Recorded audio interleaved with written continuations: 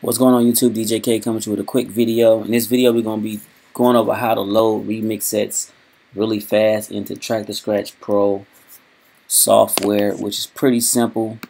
Let me go to, I need to go to my hard drive to find those sounds. I already got them in here right now, but I want to show you guys my files for that particular remix set. The Christmas remix sets that they gave us for free for the holidays is what I'm import and enter. I'm not going to do it now because they already imported, but you would get your file, which will be in downloads on Mac. I don't know where to be at on a Windows computer, and you'll just drag, you'll go to remix sets in your Traktor software, go to track collection and just find remix sets over here,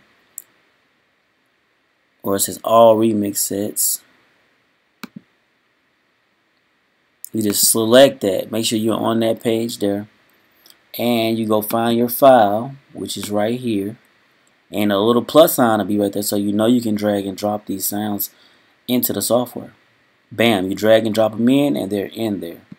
I don't know if I got any old ones on here.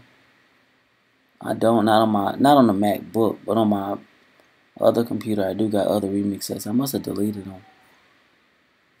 But anyway, that's how you import the remix sets into Traktor.